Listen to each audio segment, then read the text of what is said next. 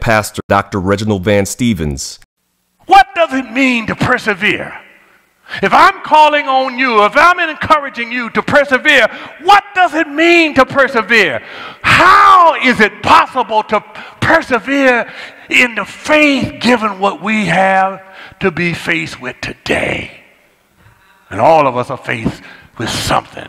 All of us are tempted by something. All of us the devil is trying to discourage us with something to get us to fall away from the faith.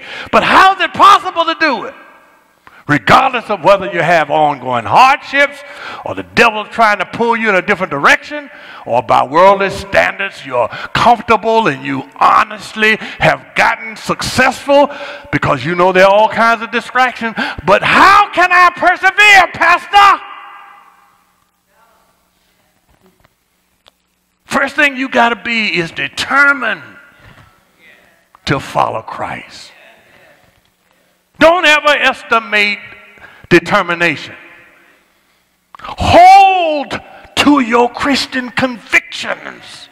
You can do it. The devil says you can't, but yes, you can. You can hold to your Christian convictions despite all of the other kinds of things that are designed to discourage you. Even when Jesus was on earth in the flesh, there were some who were first excited about being his disciples, who eventually decided to distance themselves or fall away from him. Why? Because of the requirements of his words. Let me give you one good example. In John 6, he says, if you won't follow me, you need to eat my flesh and drink my blood. They said, oh, no.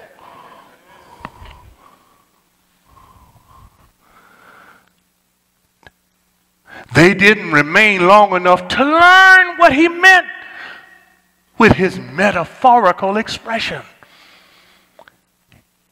He was talking about or teaching about how to have real life and be sustained in this life's journey. They were just finishing up a talk, if you go back and read John 6, about the manna that God sent down from heaven to get his people through the wilderness. You got to keep stuff in context. Some people fall away from the faith because they don't stay around long enough to find out what you're really talking about, what is really behind it. They take things out of context, and when it's taken out of context, the devil can mess you up. How many people you know have left the church because something they taken out of its context, its proper context?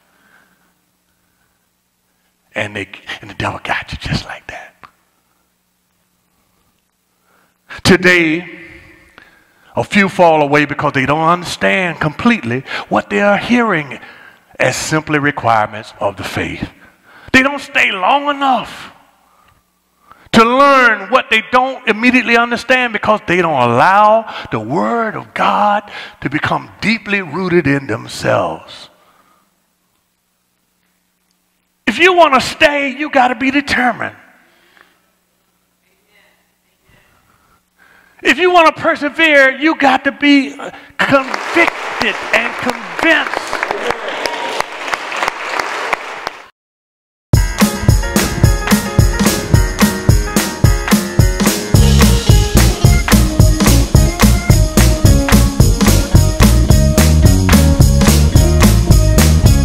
Welcome to the White Rock Baptist Church worship experience.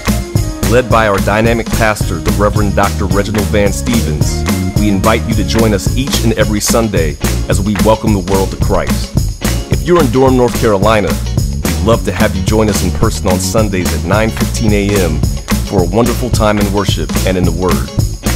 At White Rock, we believe that families are strengthened and lives are transformed through service and proclamation of His gospel. Our Wednesday seasons of prayer and Bible discovery classes will empower and equip you to serve the Lord. But that's not all. We have dozens of ministries to meet the needs of White Rock members in the surrounding community.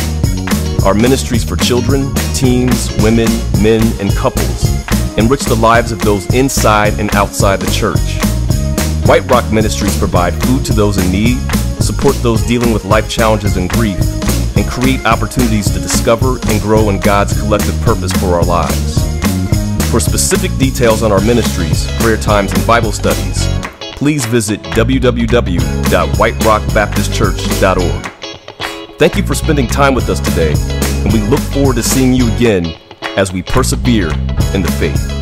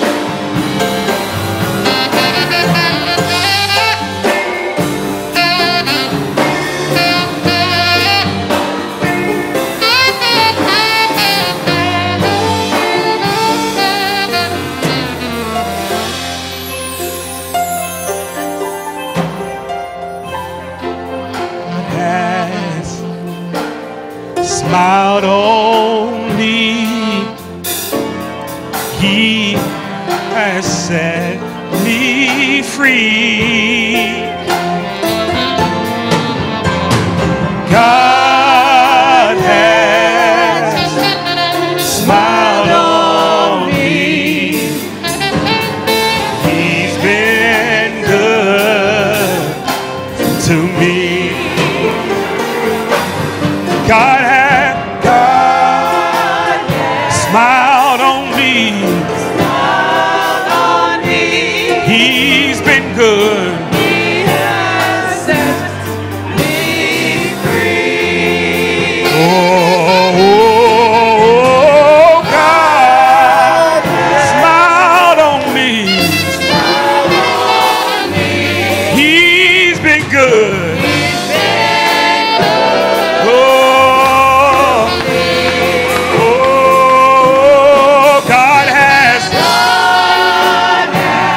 Enough for me to smile on me.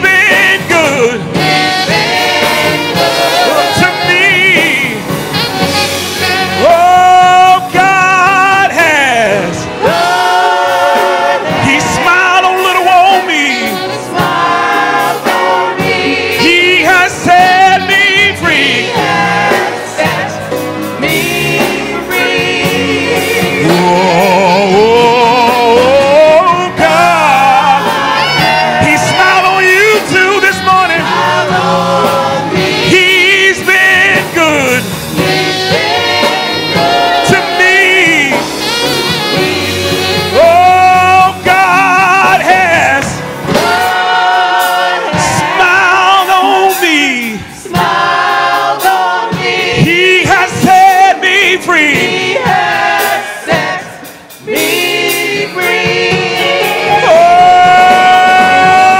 Oh, God smiled on me. He's been good. He's been good.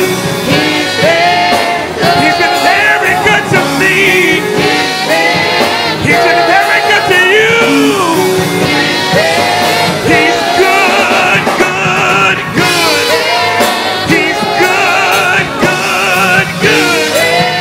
He's a good, good, good. He's good, good. He's been good to me.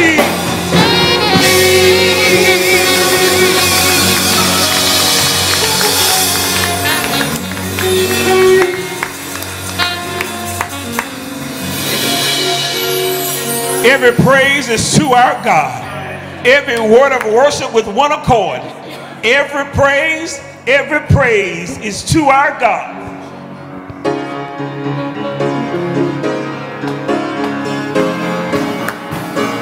Come on, put your hands together for every praise.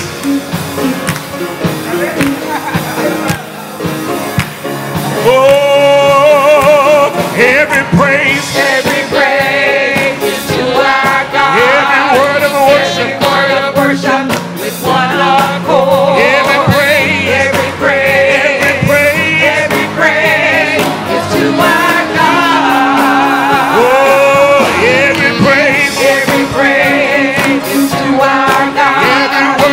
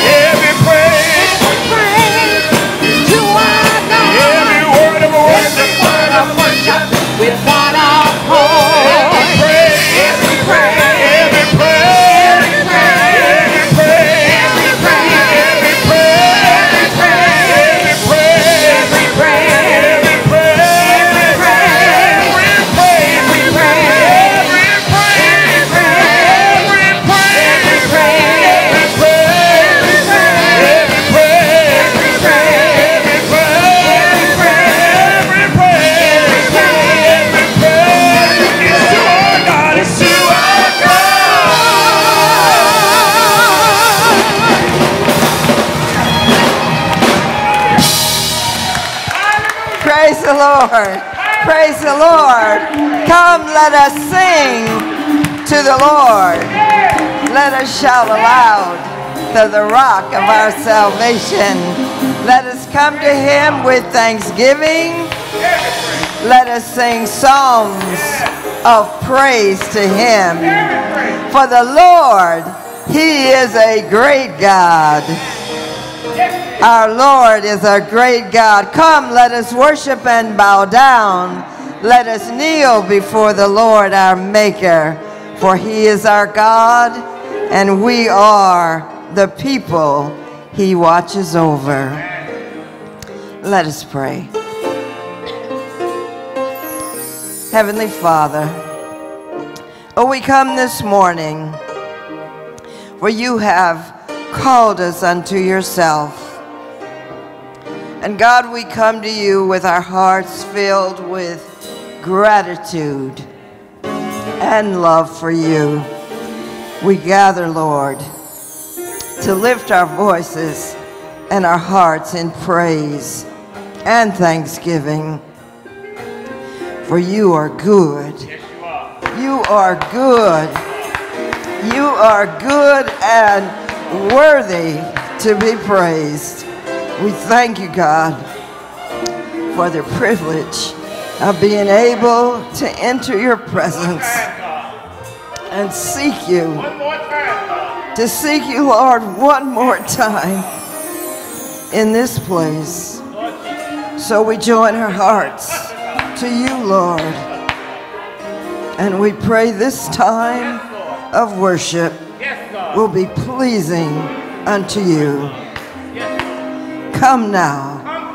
Come now, blessed Savior, and surround us with your Spirit. We thank you, Lord, and we bless your holy name.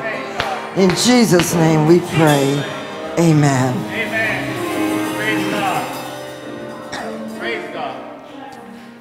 I am pleased now to introduce our youth participant today. Indeed, this is Youth Emphasis Sunday, and I am pleased now to welcome and present to you Miles Haggins Dixon, who will read scripture and offer a prayer. Won't you come, Miles?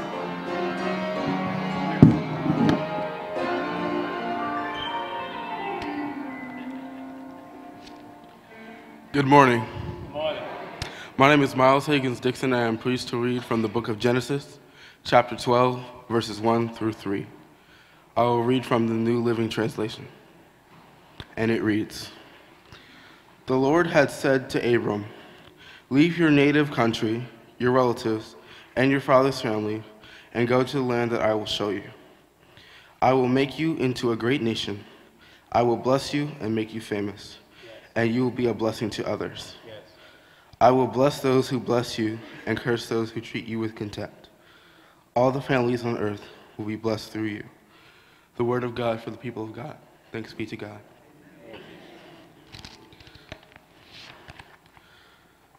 Please pray with me. Our Father who art in heaven, hallowed be thy name. Thy kingdom come, thy will be done, thy earth as it is in heaven. Give us this day our daily bread, and forgive us as we forgive those who trespass against us. And lead us not into temptation, and deliver us from the evil one. For thine is the kingdom and the glory and the power forevermore. Father God, we just thank you for being here and being just that, our Father, Father God. Thank you for just being on earth as it is in heaven, Father God. Thank you for being our peace, our provider, everything that we need. Thank you for being with us, not against us. Because if God is for us, who can be against us? Praise God. Thank you for being Jehovah Jireh, our provider, who gives us everything that we need to succeed and be well in this earth. Father God, we thank you for being Jehovah Nissi, our victory, because if we have victory, we cannot fail. Thank you for being Jehovah Shalom, our Prince of Peace, giving us peace and hope that transcends all understanding. We thank you, Father God, for being with our young people, everybody, all ages. We thank you for these upcoming school years for these children who can learn new things. We thank you for our pastor. We thank you for the ministerial employees who will give the word today. We thank you for everything that you have given us, everything that you have given us, everything that you will give us, and everything that you will do. Lead us, guide us, guard us, direct us, and protect us from dangers seen and unseen. And lead us not against you, but towards you, Father God. Lead us away from the enemy so we may be closer to you. Give us faith like Abraham. Give us courage like David. Give us everything that we need, Father God. In Jesus' name I pray, amen. Amen. Praise God.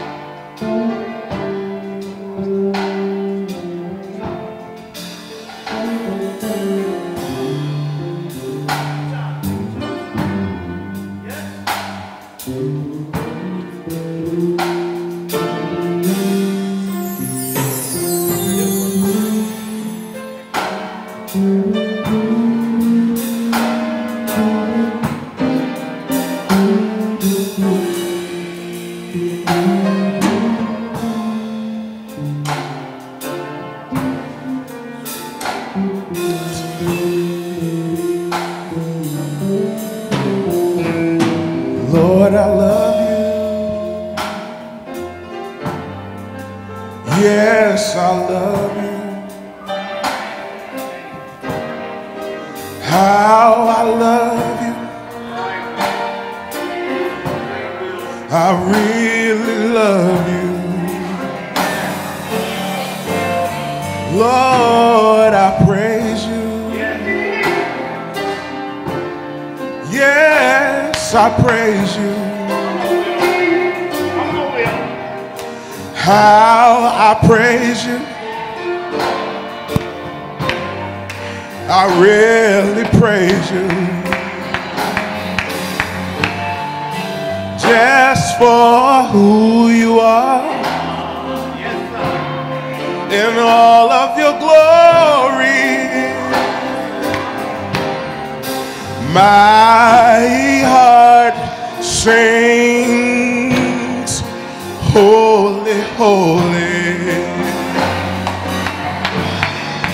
You are everything I need you to be. Yeah. You are the great I am.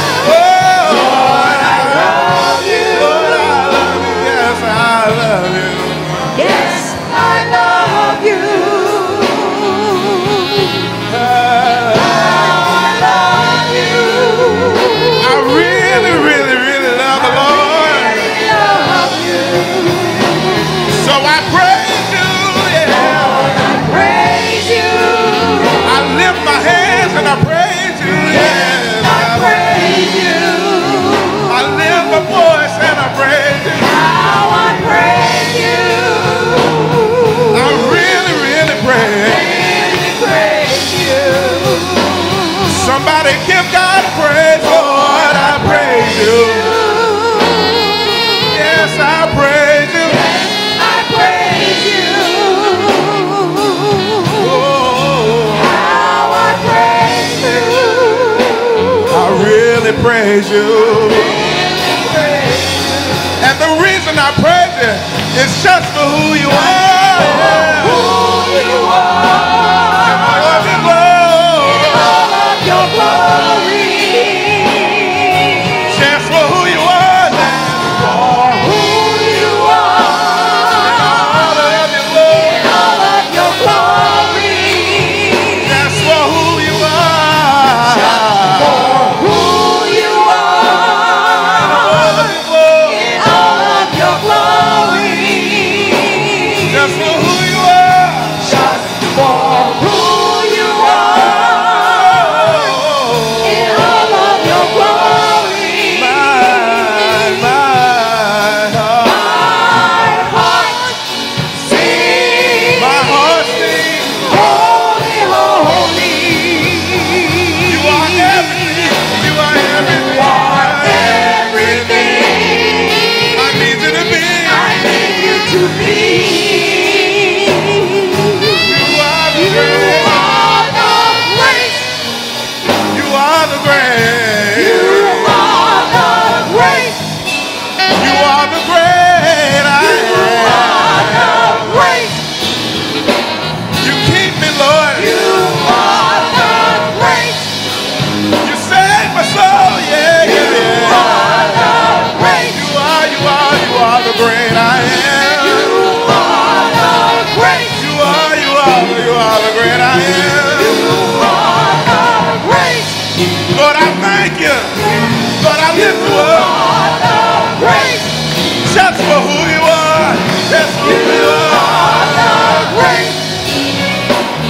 You are the great. You are the great. You are. You are the great. You are.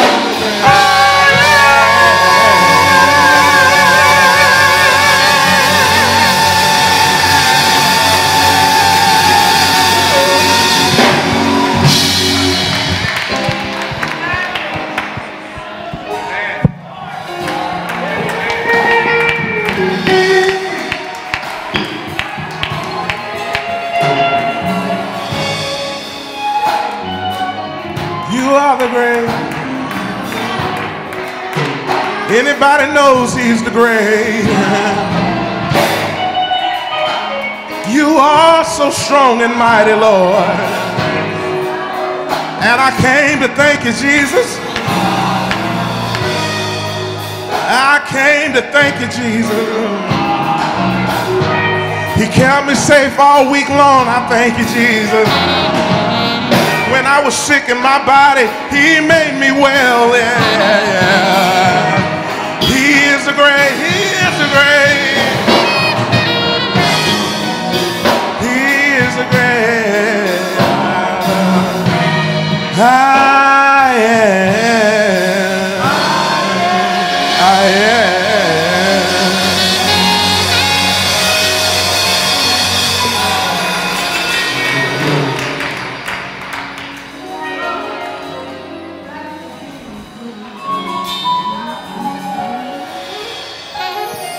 Good morning. This is a great day to be in the house of the Lord. Amen. The Lord has given us a beautiful Sunday in which to worship Him. And we are here and made our way to worship the great I Am. Thank God for these ministers who are with us today and been serving so faithfully, and all those who are serving in various capacities in the ministry of this church. And for the wonderful music we've heard already. Let's say amen to the musicians in choir. Amen.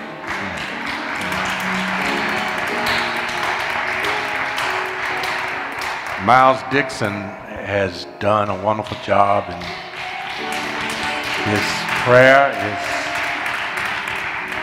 is his reading of Scripture.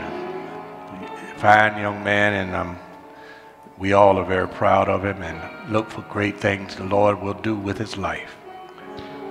I want to pick up where he left off. I had him read just 3 verses of Genesis 12 from the New Living Translation. I want to continue to read on as it continues just through a few additional verses. Beginning at verse 4 through 9, reads, "So Abram departed as the Lord had instructed, and Lot went with him.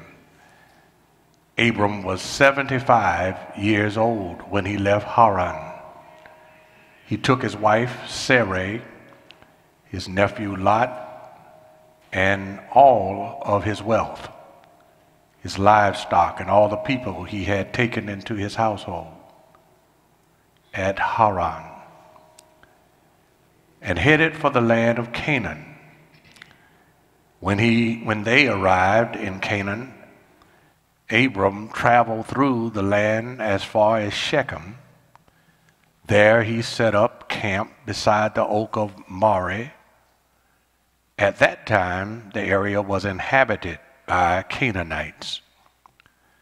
Then the Lord appeared to Abram and said, I will give you this land. I will give this land to your descendants. And Abram built an altar there and dedicated it to the Lord who had appeared to him. After that, Abram traveled south and set up camp in hill country with Bethel to the west and Ai to the east. There he built another altar and dedicated it to the Lord, and he worshiped the Lord. Then Abram continued, traveling south by stages toward the Negev. I'll end the reading there. I want to entitle this message this morning, The Adventure of a Lifetime. The Adventure of a Lifetime. You probably have heard the expression, nothing ventured, nothing gained. I don't know who coined that phrase, but it may have been inspired by this man in the Bible named Abraham. He's willing to try something different. He's willing to do something that he's never experienced before in his life. And when he does, what we discover is how he obviously pleased God. And I think that's what we all really want to do with our life. We really want to please God. But unlike Abram, and we call him Abraham, the reason why so many people today don't gain what the Lord has for them is complacency. They don't actually develop into who the Lord planned them to be as a person because they're just too self-satisfied and they don't see their own deficiencies. Some people have come to a point, even in the early age of life, saying, you know, I'm just who I am. I've done enough. I am who I am. And they settle that way. But they are actually very complacent people, and they don't develop into the person that the Lord really planned them to be. And sometimes that complacency, listen, is masked by fear. Some people put up a big front, you know, I'm just who I am, but they're really just afraid. They have apprehension. They have fear. What are they fear of? It's the fear of the unknown, the fear of being ridiculed, the fear of losing what they have, the fear of failure. Lots of people are unwilling to shift their thinking about a lot of things in life because of fear. Complacency and fear have polarized a lot of people. Complacency and fear have kept a lot of people from actually attaining their only and greatest potential. Complacency and fear is why some people never really amount to much in life. Well, in this text, Abram conquers complacency and fear.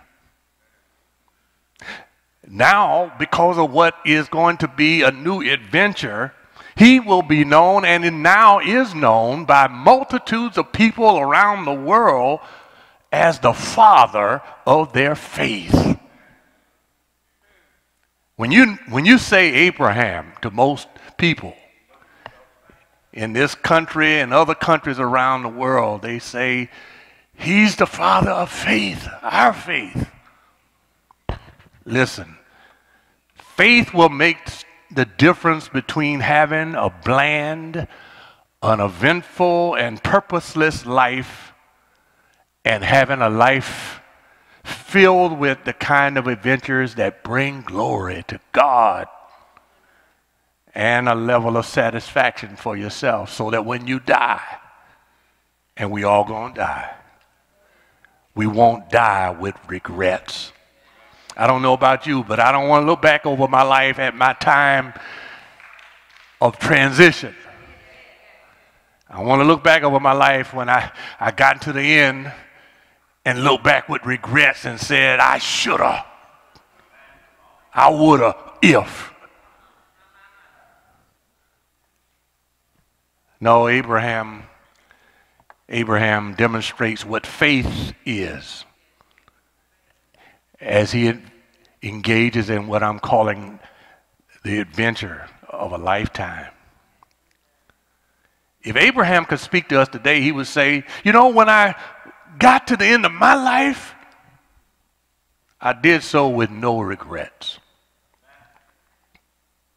So what is it about faith?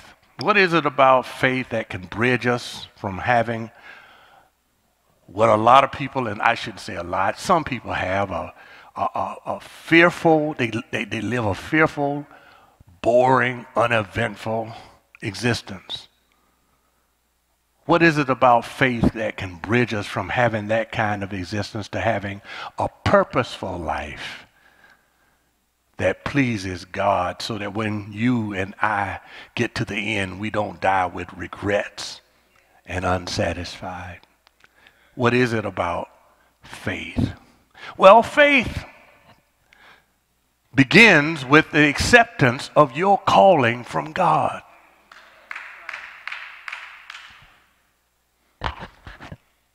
Some people will call this calling from God inspiration from God.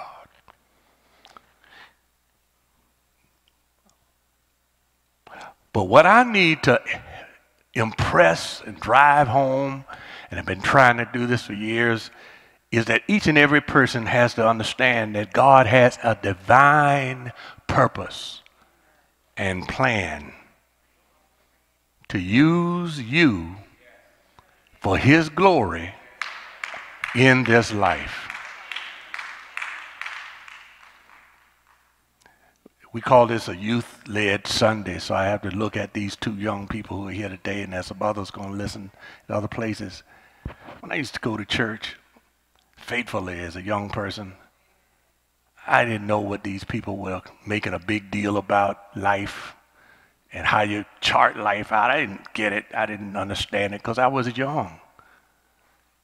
Because I'd always been told that the purpose for living is to make a good living. But the people in the church, the people of God, were trying to teach me that your life is more than that. Your real purpose in life is to learn how to please God.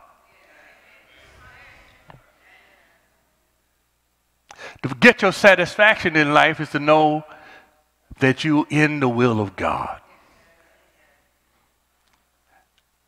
Well, I need to tell you that Abram's willingness to make a change, and I'm talking about everybody now, not just these young people and others, his willingness to make a change in his life is not because he's bored.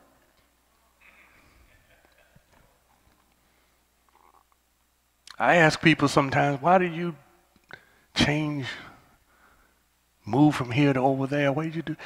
And really what it came down to was boredom. But that's not what makes Abraham make the change. It's not because he's bored, or that life for him has become routine, or if it's not even because he's ambitious. No, he's urged by God. You know, when we talk about calling, I listen to people talk about calling. I was in a school for years, 17 years teaching, and seminary in particular, and I tried to get people to tell me, why do you know God called you to something? And, you know, you hear all kinds of stories because God doesn't call everybody the same way. Some people say, well, you know, I heard the voice of God. Other people say, I had a divine unction. I had something that God kept putting in my spirit and I just couldn't get away from it. Or others saw the urging is through other people. You know, people kept telling me I look like a preacher. I said, you need to go back and tell that person. You may check your divine credentials. Just because you look like a preacher don't mean you can be that. Or you got a voice like a preacher, or you stand like a preacher, you walk like a preacher. And people will push you in the pulpit in places, and you'll find out later in the Bible there are some people who went that God didn't send. Somebody help me preach right now.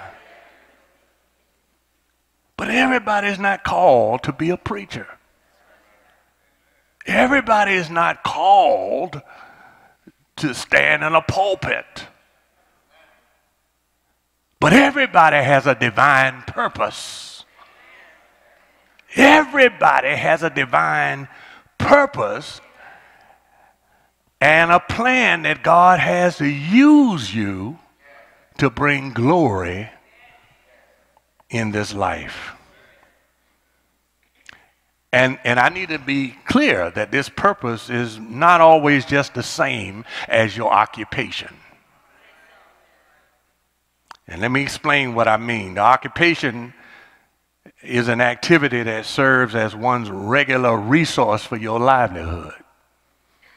You know, I'm a painter. I'm a education instructor. I'm in the medical field. I'm a firefighter.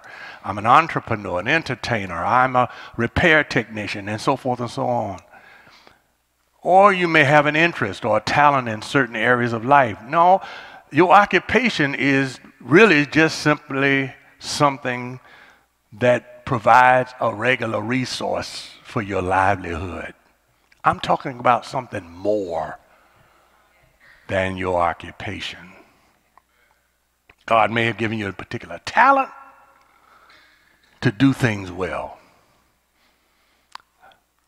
And sometimes it's intertwined with the divine purpose, but no, sometimes your divine purpose has nothing or very little to do with your occupation. And I can say this because I noticed that Abram was already, listen, Abram was already very successful as a local and prosperous rancher and shepherd, raising livestock and farmland. He was already rich before God called him. Had nothing to do with his occupation. Now, I might say he may have been the recipient of what we call today generational wealth. I noticed that the Bible points out the fact of who his father was, Terah. You read about Terah in the chapter 11, beginning at verse 27 through 32. And it tells you all about Terah, and it mentions Terah for a reason. This is Terah's son, which suggests that maybe Terah had handed down something to Abraham. But my question is, why Abram? It cannot just be about God want to make him rich. He's already got a lot of stuff. And parenthetically, I want to tell you something. That blows a big hole in this theological notion by many American preachers that the gospel is fundamentally here to make us materially wealthy. That blows a hole in that. You got churches that are filled up, or gathering spaces that are filled up because that minister, that preacher is up there telling you that God's fundamental reason for blessing you is to make you wealthy. That's a hole in that theology right there, because God already called somebody who had already was wealthy.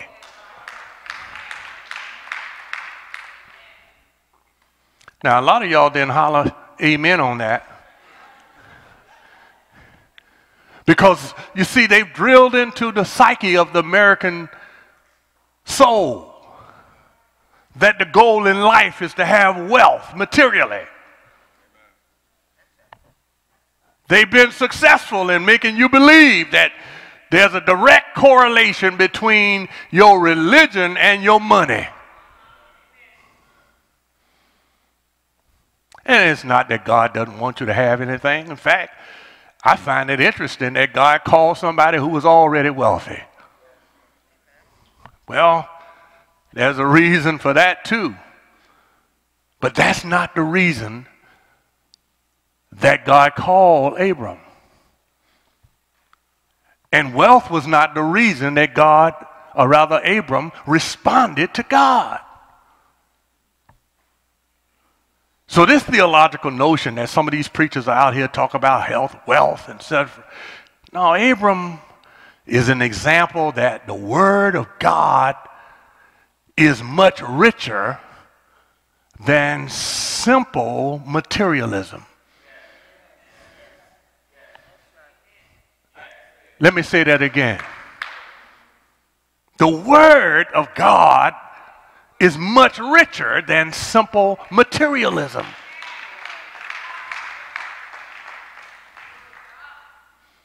I mean, you know, you can be a billionaire and not worth a dime.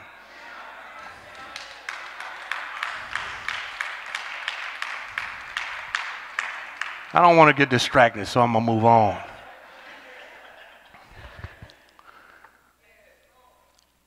But what if this man named Abram, as he's introduced in Genesis 12, verse 1, had been afraid of adventure or change in the way he had been accustomed to living his life and unwilling to change his thinking, gotten so comfortable? He would have probably been just another human being who lived and died and forgotten in the dustbin of history.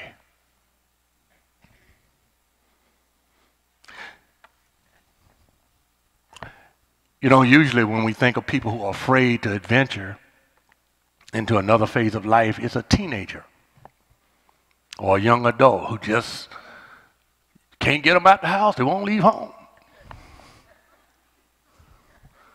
You know, you're going to leave here, you're going to go, you're going to go to college, you're going to go somewhere.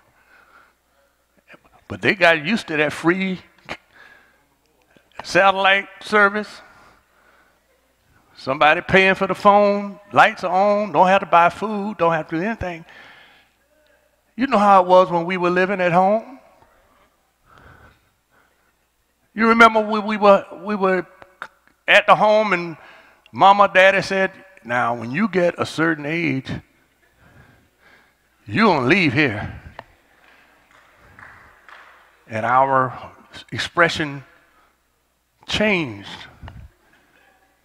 from being resentful and resistant to, oh, Daddy, Mommy, I love you. But usually when we think of people afraid, we think of teenagers and young adults who lived at home with parents, or we think about people who are forced to adjust to changing life situations. They get afraid because they've just been separated from the other spouse who's providing the bulk of the income, or divorce, or even death had come into that family and the primary earner is gone. But this, I notice, is an older person who is, by his own cultural standards, he's very successful. And he's got a good, solid marriage with Sarai. He's established in his community, in his town. Everybody knows him. He's very comfortable, well respected, influential in his community and in his country. We can surmise that his father, Terah, taught him more about God than he did about wealth.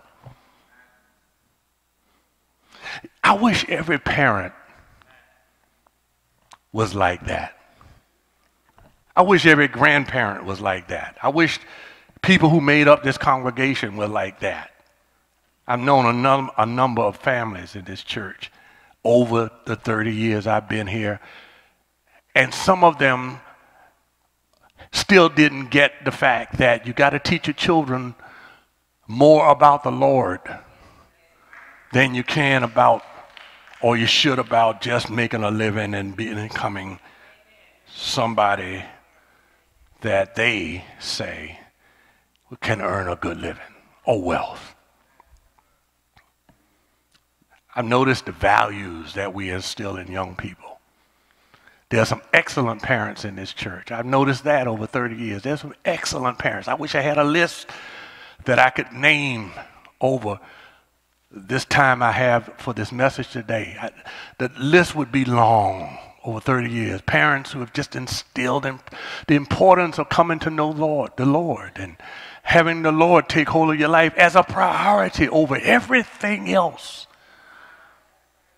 that you encounter in this adventure. And that's what life is. It's an adventure. It's an adventure. It's not just having a destination you're trying to get to. It's an adventure. So I surmise that Terah taught Abram more about God than he did about wealth. Let me ask y'all something. Would you want the kind of kids you have to tell their whole lives what clothes to wear? Or to take these classes, or go to that school, apply for this job or that job, marry that person, purchase that house, or you can always do what they have to do, what you tell them to do as long as they live? No, you don't want that. Why? Because your main goal is that they become people of great character and judgment. Terah must have done a very good job in raising Abram, because now Abram is in the position where he has to make a decision, and the right decision.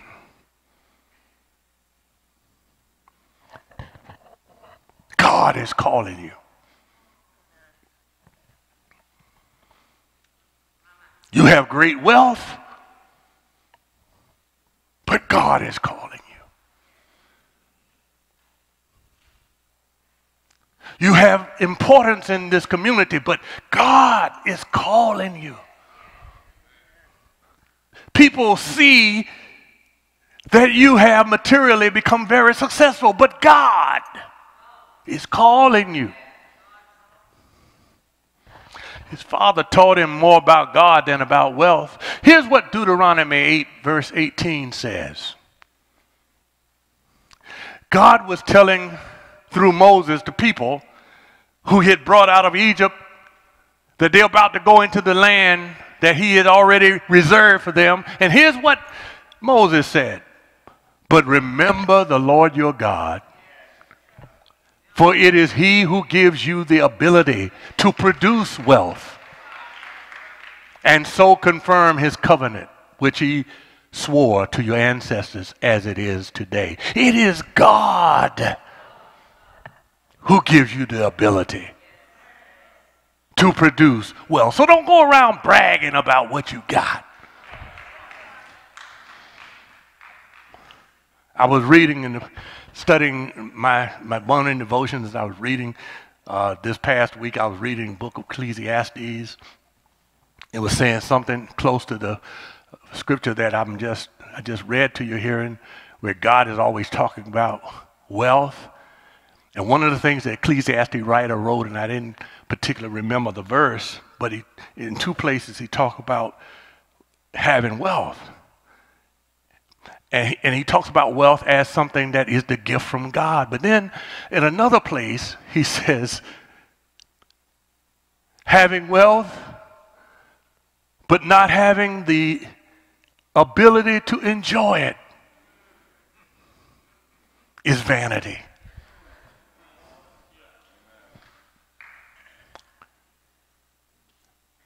So when God gives you the blessings and gives you the opportunity to enjoy it, give God the praise. Because there are a whole lot of people who have a lot of wealth, but they can't enjoy it. They don't sleep well at night.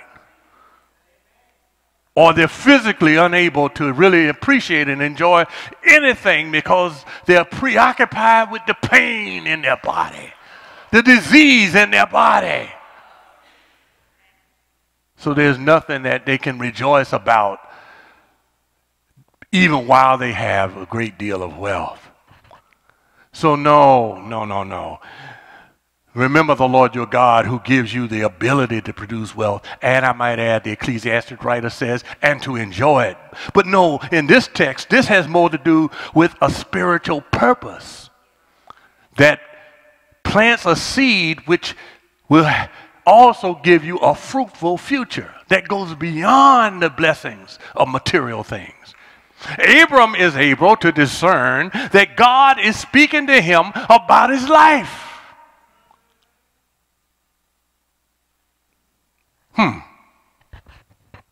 He has to make a decision about his future. My future? I'm 75.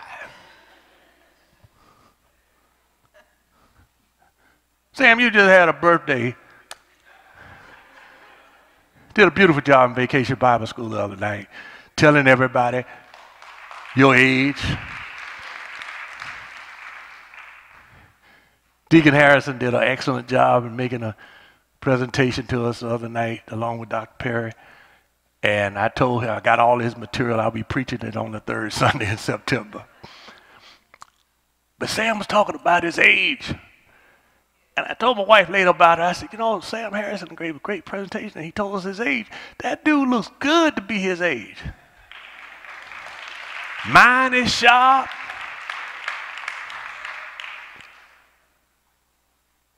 I wish I could, just me and him was in this room. I said, now Sam, now what if God came to you? Said, now Sam, I got a bunch of other stuff I want you to do. I don't know what his response might be, but like many of us, you get past a certain point, you say, God, are you serious? So Abram was 75.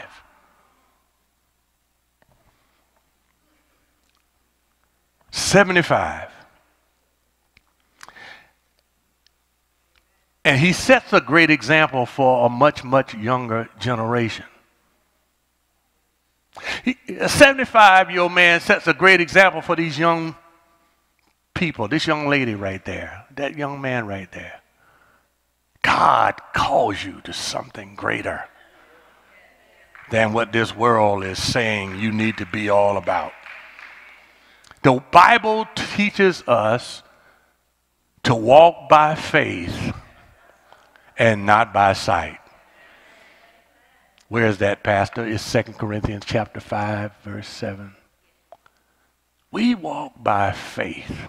We don't walk by sight. And there's a reason for it. Because life is about an adventure. I'm going to tell you about that in this part of the message. Because the next thing I want you to know is faith is followed by clear instructions without prolonged delay. It's a calling from God, but God doesn't just call you without telling you what he wants.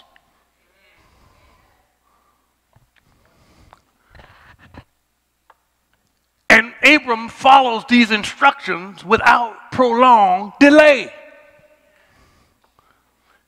Notice he doesn't need to know every detail about the ups and downs of life. Nowhere in the text, when the Bible says, Abram, leave your native country, your relatives, your family's father, your father's family, and go to the land I will show you. Nowhere after the period does the Bible say, Abram says, got a few questions for you. Lord, I hear what you're saying. I hear you calling me. I hear you. I feel you. I feel you. That's how we talk. I feel you, Lord. I feel you. I feel you. But before I do anything, can you answer a few questions for me?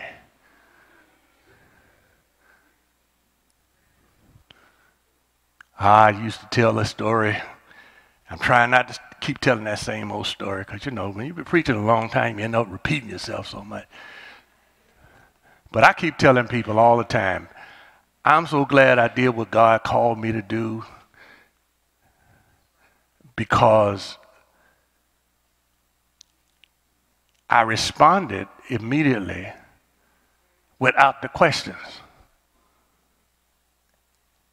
And you may have similar story and testimony as I'm about to give, because if God told us everything we were about to experience, following his call of his purpose in our life, many of us would be, you gotta find somebody else.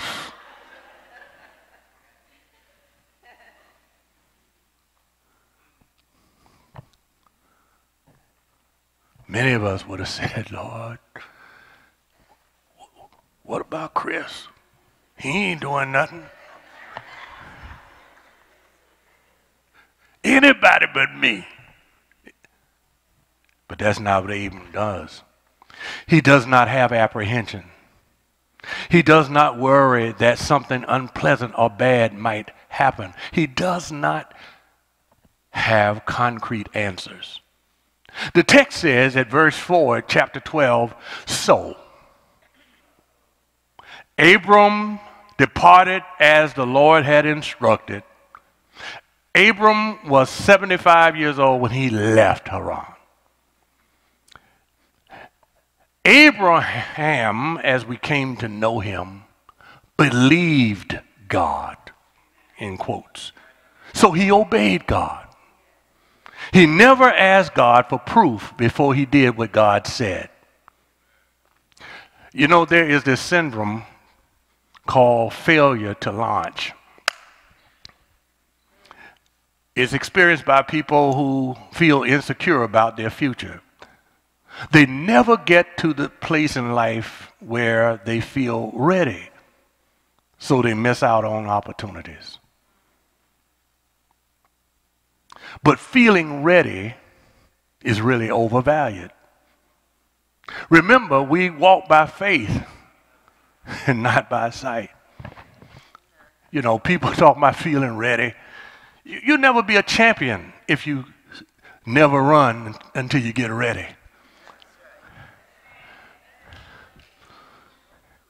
I was watching the Olympics I had a great time watching the Olympics. And I was listening to an interview by Sydney McLaughlin Leveron, an Olympic champion. And she was in an interview, and they were talking to her about these races she was running, competing. Said, were you ready to run all of these races? She said, ready? She said, no.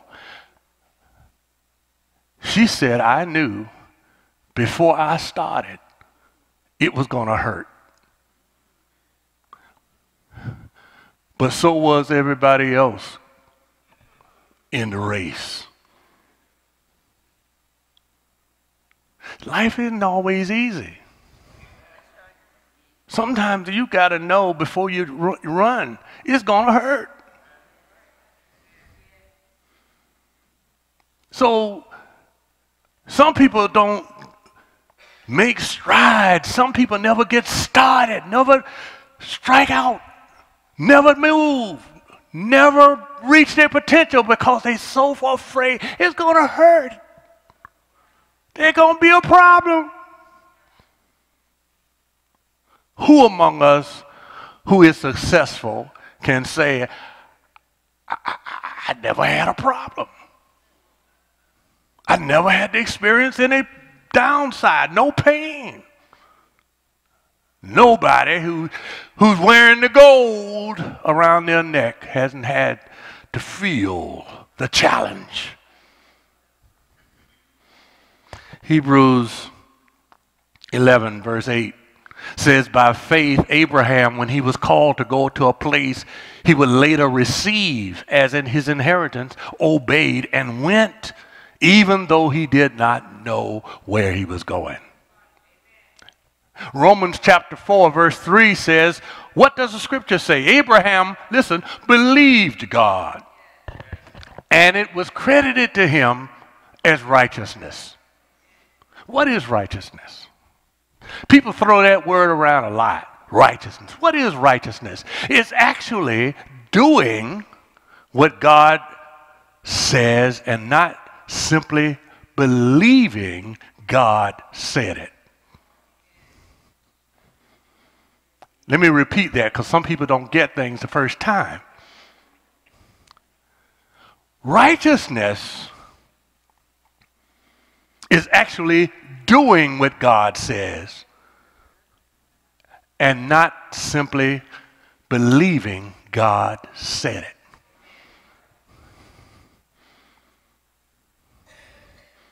There are a lot of people who believe God, but they're not righteous. They know God said it.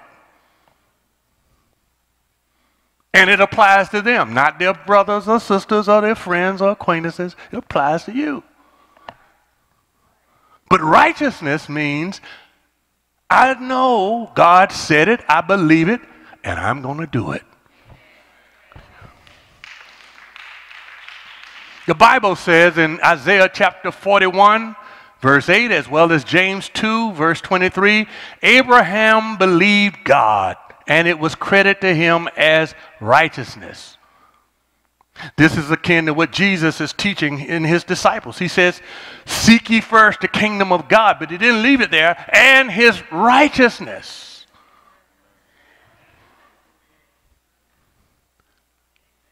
Jesus taught us, seek first the kingdom of God, but he didn't leave it there, and his righteousness as a prerequisite to all these things being added in your life. When we read further about Abraham in the Genesis, we will see in his adventures, he was courageous in the rescue of his nephew Lot.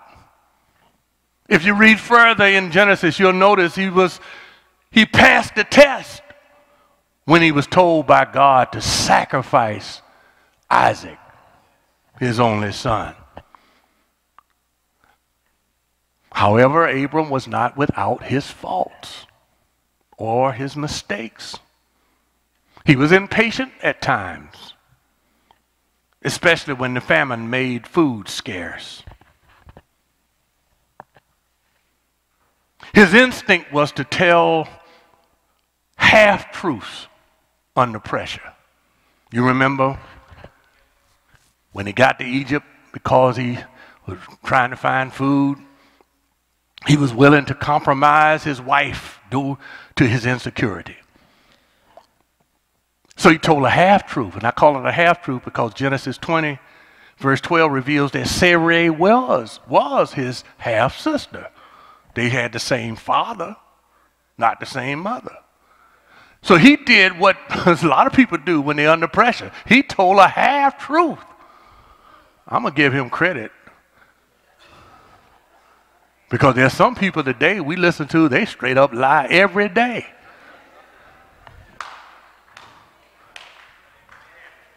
Liar, liar, pants on fire. How do you know the truth? It's the opposite of what came out of his mouth. So faith, listen, faith is not without its challenges. Abram wasn't a perfect person. You're not going to have a life adventure and be a perfect person. All of us got a testimony. That's why we have Jesus as our intercessor in prayer. That's why we have Jesus as our Redeemer. Because all of us need forgiveness of our sins. All of us have some times in our life where we come short. All of us in the adventure of life have fallen beneath the standard that God set for us. All of us have needed to be blotted by the blood of Jesus. Do I have a witness in here? All of us celebrate the grace that God has given us. What is grace? Grace is that gap between where God expects us to be and where we have gone. We missed the mark. Sin. Abraham was not perfect in his adventure in life. So faith is not without life challenges. However, faith allows God to assure you that he is with you through your unstable times. God is with you in your ups and when you're down. God is with you when you make mistakes, flaws. If we confess our sin, he's faithful. Somebody say faithful.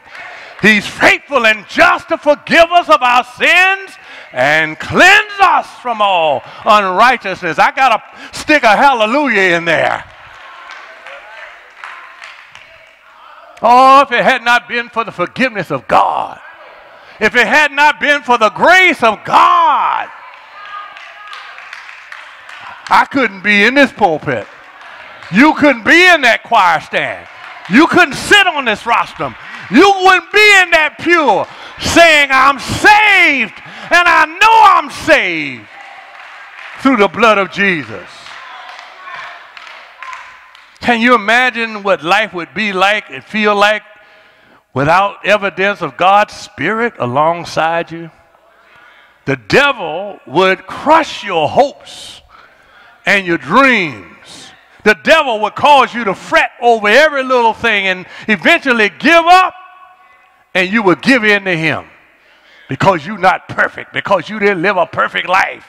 The devil will crush you. But thanks be unto God. God is with you. His Spirit will come and minister to you. Yes, he will. He'll pick you up, turn you around. He'll set your feet on solid ground. That's why I sing, on Christ, solid rock I stand. All of the ground is sinking sand. God will assure you he's with you through unstable times. You remember Joseph? Joseph in Genesis chapter 37, the dream God gave him was the revealing of his future. It was an adventure of a lifetime. He was so excited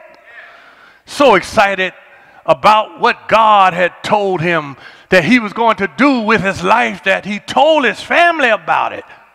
But because of his dream, he was betrayed by his own brothers. He later found himself in trouble because he was lied on by a desperate woman and wrongly imprisoned. But God's Spirit remained with him. And when you read his story, throughout it, you will see the writer put in there, but the Lord was with Joseph. The Lord's Spirit remained with him. God put a cupbearer alongside Joseph while he was in jail, who would eventually bear witness of his gifts to the king. His deliverance from his prison led him to the king's palace and power. Faith, I'm just trying to tell you, is following God's instructions without apprehensions, because you know his Spirit will be there. Oh yes, what I'm trying to say to you today, that the way you bridge from an unproductive and purposeless life to a life that pleases God is responding to the call of God, following his clear instructions. And in this adventure in life, you will have your ups and downs. But I'm so glad that his Spirit will stay with you. And lastly, let me tell you, faith expects God to keep his promises. God said, let me read it here.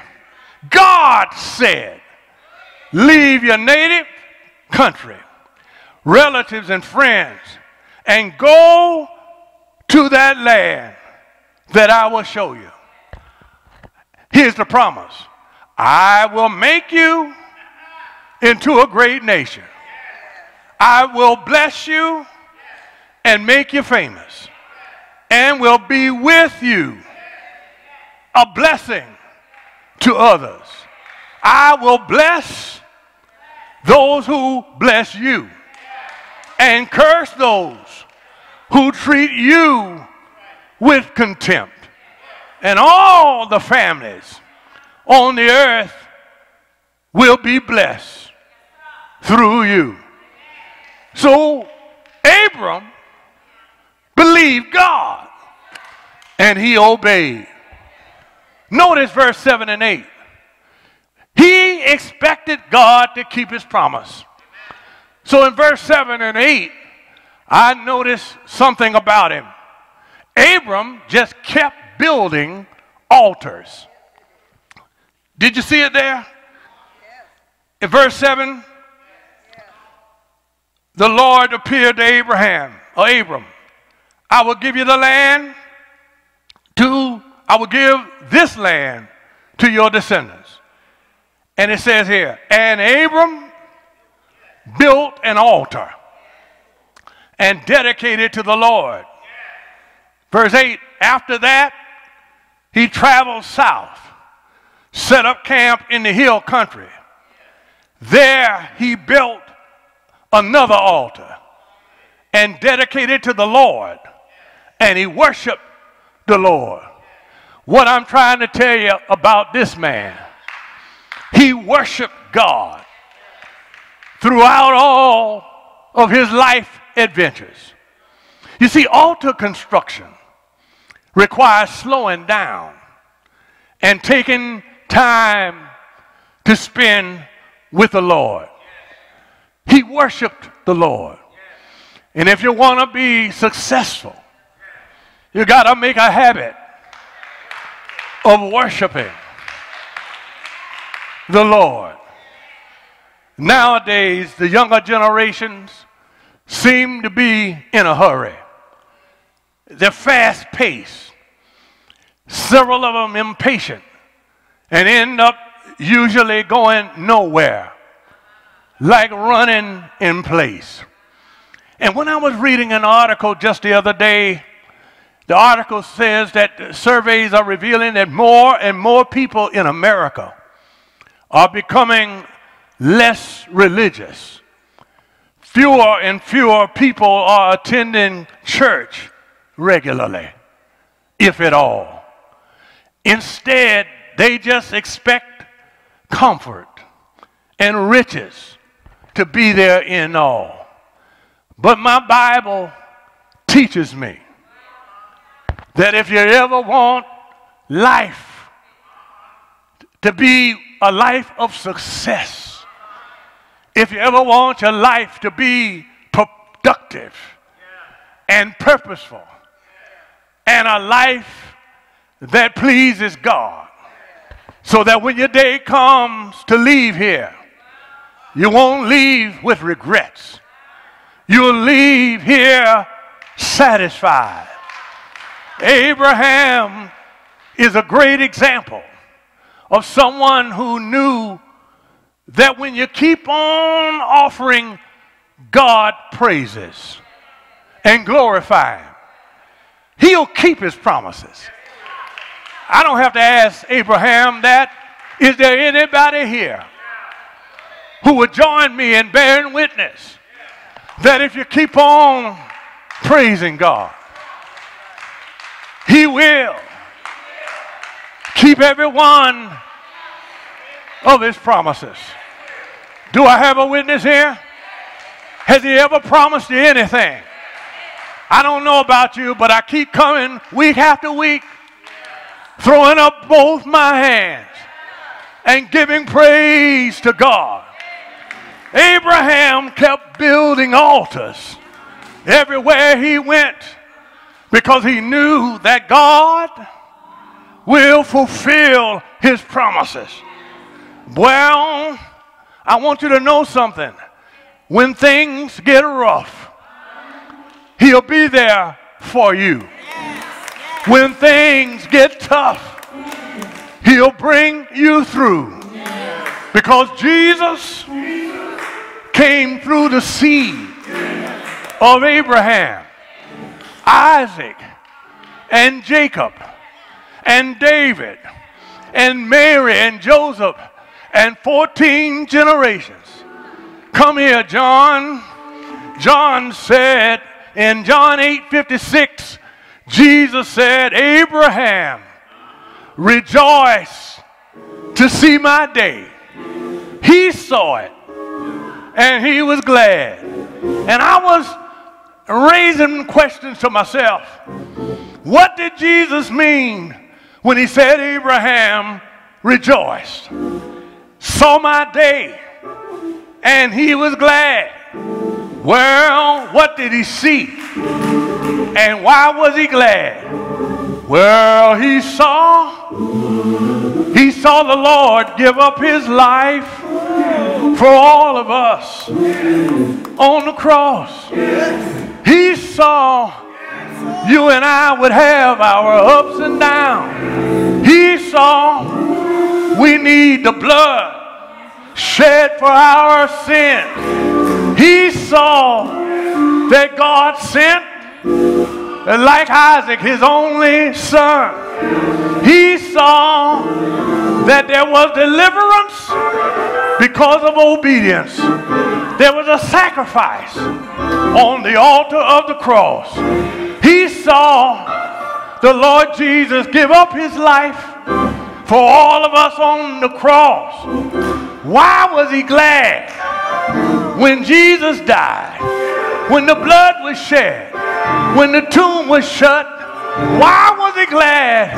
He was glad because early, I said early, He was glad because early on a Sunday morning, I'm glad that on Sunday morning, Jesus got up with all power in heaven and earth in His hand. Now, Abraham anticipated. He anticipated a resurrection. We are glad today because Jesus made it possible for us to get to that city that Abraham was seeking. I don't know about you, but Abraham was looking for a beautiful place. He was looking for a place not made with human hands, eternal in the heavens. I want to close today to tell you to keep on walking by faith. Keep on walking today, believing in Jesus. Faith in the Lord Jesus will save you. Faith in Christ Jesus will bring blessings in your life. Faith in Christ Jesus will give your soul eternal life. God, oh God, will give you exceedingly more than what you ask for when you walk by faith. It's the adventure of a lifetime. When God says go, ask God where. And where God says, I'm on my way. I'm on my way somewhere right now. I'm on my way to a place called heaven. I'm on my way to pleasing God. I'm not what I want to be, but I thank God I'm not who I used to be. God's grace, God's mercy, and God's power has led me to stand on the rock and declare He saves. Yes, He is. He's a mighty good Savior. Yes, He is. He's a mighty good Redeemer. Yes, He is. He'll hike you by your hand, hold you up, strengthen you, give you joy, give you peace, make you satisfied. Somebody say yeah. Yeah. Yeah, yeah. Yes, yes. He's a good God. Ain't He good? Throw your hand up, say, God, I thank you for pulling me. Thank you for putting me on a rock. Thank you. Thank you. Thank you.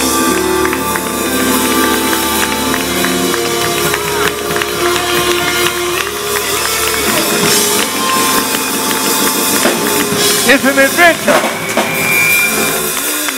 of a lifetime. Abraham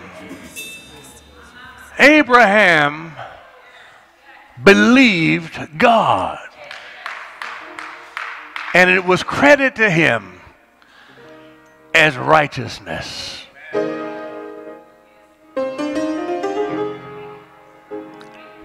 He didn't do what God said because he was bored. He didn't move from one place to the other because it was routine and he just got tired of listening to that same old stuff. No. No.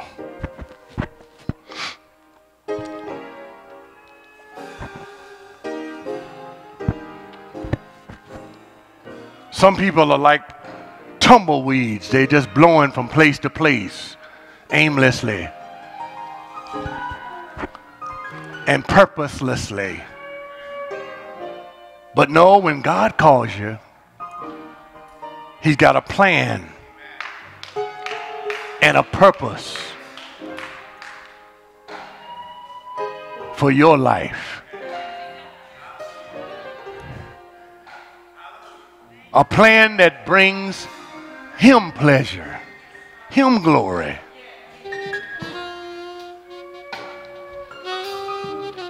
So that when you leave here, you won't leave with regrets. I don't know about you, when I get to heaven, I want to hear the Lord say, well done, good and faithful servant. You've been faithful over a few things. I want to have you enter into my joy. So Abraham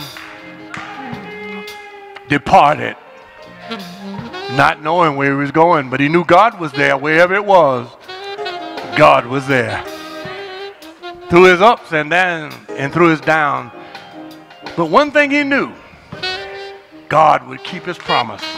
And I'm here to tell somebody today, God is going to keep his promise. Whatever God promises in your life, he'll keep you. He'll keep that promise to you. I'm going to extend an invitation to Christian discipleship through Christ Jesus. If you don't have him as your Savior, your deliverer, I want to have you by faith receive the Lord Christ with a confession of your mouth and believing in your heart. God raised him, sent him to die for your sins, and raised him from the dead. And he's alive and sitting on the right hand, acting as your intercessor, making sure that the Father fulfills every promise. Holy Spirit says, I'll be with you through every walk, every turn, even when life gets tough. Even when life gets tough and uncertain, Spirit of God says, I'll be there with you. I'll be there with you.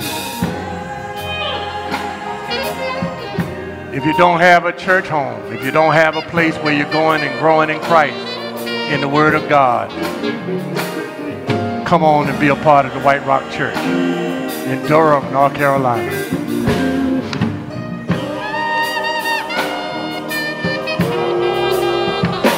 Don't fail to go. Don't fail to move. Don't fail to do as the Lord has called you to. Thank you, Lord. Oh, thank you, Lord. Oh, thank you, Lord.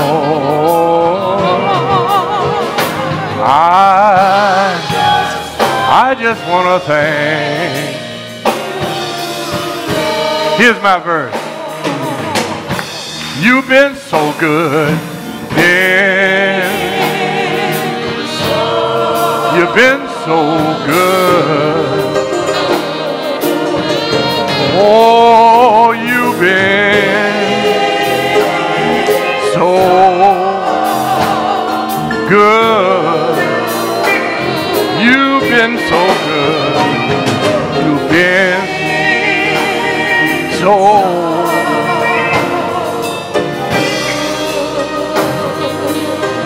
Sometimes I just have to get by myself and throw my hands up. I just want to thank. You saved my soul and then I'm gone.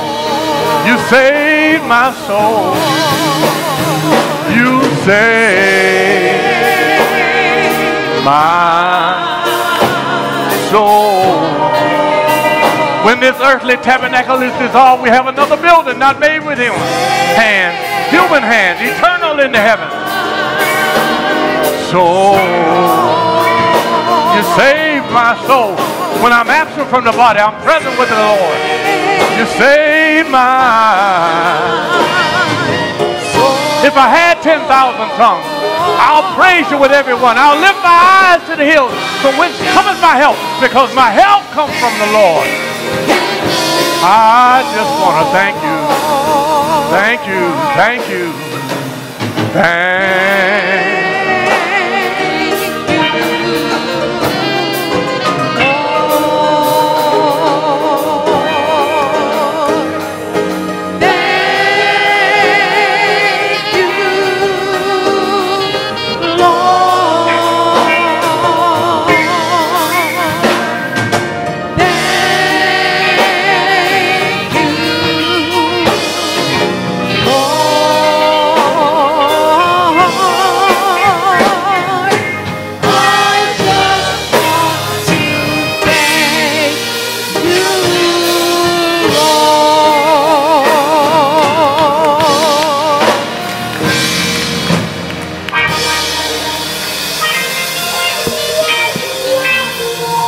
Amen. We thank God for that awesome word from our pastor, the adventure of a lifetime. Amen. At this time of our service, we will have our tithes and our offering. And we have a variety of ways that you can contribute your offering on today. If you're here with us in person, we have 2 baskets up here to my right and my left that you can come and bring your offering. We also have online options, whether it's through PayPal, whether it's through Givelify, or your own banking system. We also have a church trustee or deacon who will come to you and get your offering, and you also can mail your church contribution in to us. Let us pray. Gracious Father, we thank you. Lord, we thank you that we're on the adventure of a lifetime. So, dear Lord, we pray that you will be with us today, that in our giving, Lord, that we will also celebrate you. So bless those who have to give and bless those who do not have to give. And Lord, we give you all honor and praise because it belongs to you. In Jesus' name we pray. Amen. You may come at this time.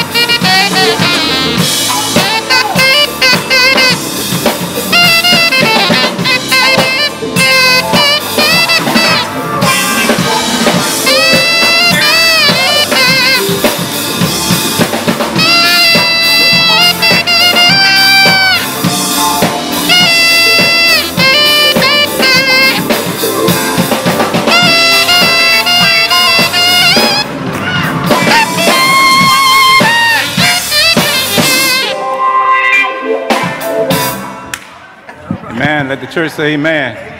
Praise God. I just want to stand before you to remind you and to inform you and for all of us to get ready to celebrate as our pastor's birthday is on the 5th of September.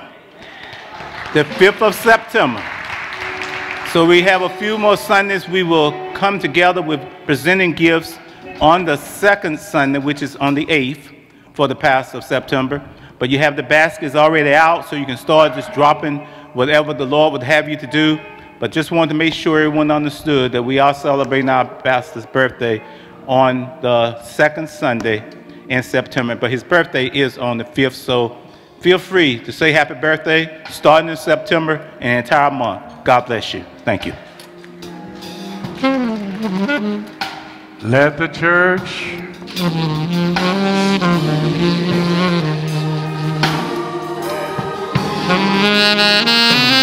let the church say amen.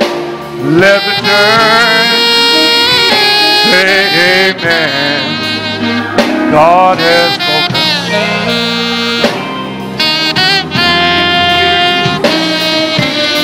If you need a healing, he'll heal you. Let the church say, let the church. If your life needs new direction, say amen. If you need a blessing, let the church One more time. Oh, let the church say amen. Let the church say amen. God has spoken.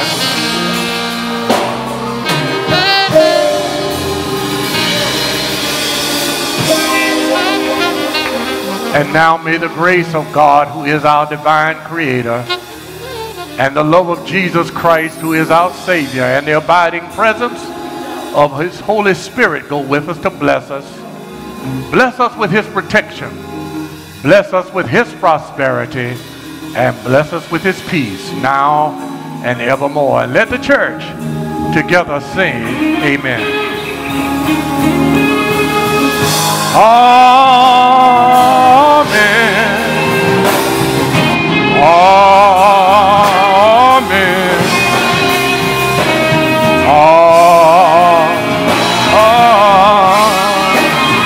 Amen.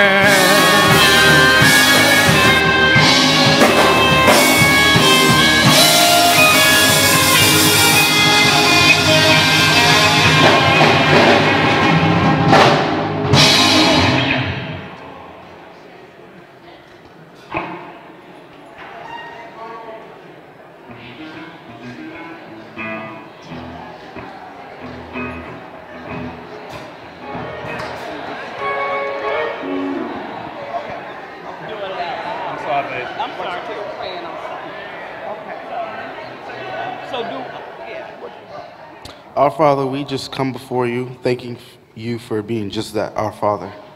We thank you for these children, Father God. We thank you for protecting these children, guiding these children each and every way, guiding their path, being the light of their path. We thank you for being in my life and in all these children's lives. We thank you for these people that are in our lives, protecting us. We thank you for these adults that protect our children, that raise our children to be what you want us to be, Father God. We thank you for being in our lives, Father God, for being what you want to be. Thank you, Father God, for giving us your mercy, brand new mercy each and every day, Father God. We thank you for being a graceful God, a gracious God, and a loving God above all else. Let us be like little children, as it says in your word. Believe like a little child, because they will believe everything that you will tell us to do. Thank you, Father God, for being our rock, our sword, our shield to go into battle against the enemy. We pray for our elections, Father God, that we may get the right person. We know that we don't know what's going to happen, but we know that you have the final say, Father God. You are the Alpha and the Omega, Father God, the first and the last, beginning and the end. You have all power over everything, Father God. It is not the person in office that has power, but you have power over them, Father God. You are the one that rules over everything, over everyone, Father God. We thank you. In Jesus' name I pray. Amen.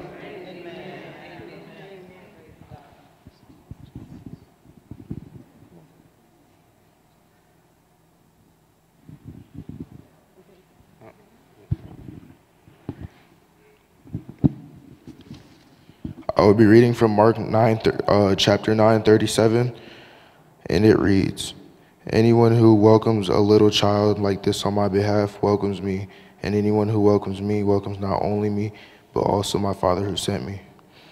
Dear Lord, please look over all the children. Please look over everybody that's starting school soon.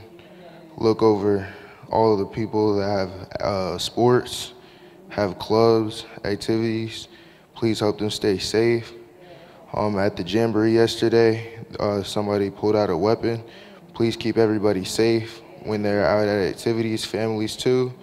Please help that everybody can keep their body nourished and healthy so that they can come out every single day and be a good kid and be able to live the experience that they should as a child.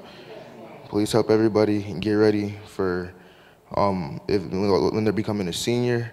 Please help them get ready to look at the colleges and that they set up their future well. Please help them have a guide that helps them, counselors, teachers. Please help them teach to the best of their ability so that the kids can learn all that they can learn. Because education, we need it.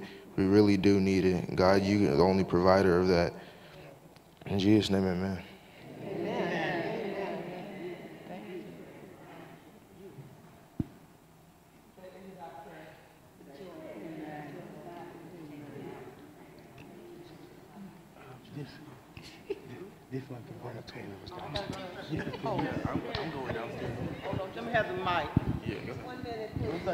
Before we leave, I understand that Sister Spivey was taken to the hospital from here, so we want to offer a word of prayer for her. We lift up our eyes unto the hills from which cometh our help.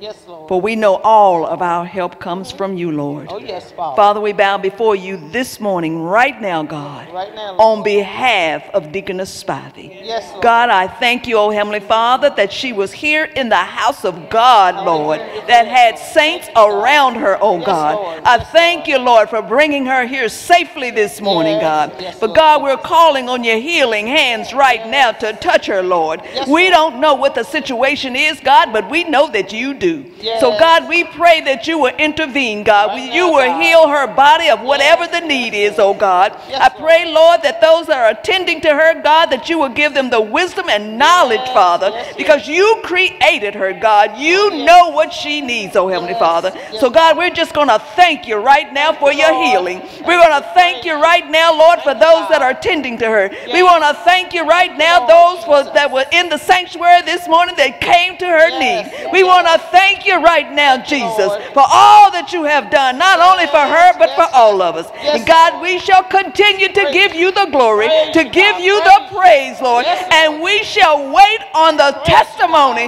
of how you have healed Sister Spivey. Thank you, God, I thank you and we praise you right now. Lord, we don't have to wait to see the blessing. We're going to praise you right now. In the name of your Son, Jesus, we pray. Amen and amen. Thank you for joining our worship experience. We look forward to seeing you again online next Sunday or in person at 9:15 in our sanctuary at 3400 Fayetteville Street, Durham, North Carolina. For information about White Rock Baptist Church, please visit our website at www.whiterockbaptistchurch.org or contact the church office at 919-688-8136.